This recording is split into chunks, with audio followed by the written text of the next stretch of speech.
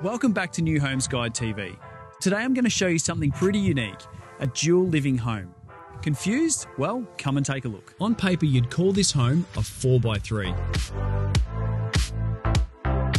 But really, it's more like a 2-in-1 home. This one is a dual occupancy design. It gives you a 3x2 in the first dwelling in the home, and then in the second dwelling, you've got a 1x1. The home is called the Reef, and it sits on a corner block in Vass in WA's southwest. And from the street, it looks pretty funky with a down south coastal vibe. So people look for the down south lifestyle to reflect their home design.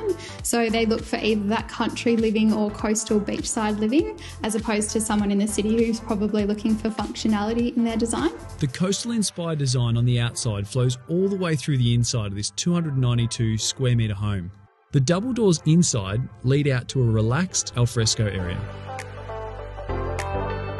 The two dwellings are connected, but that can also change.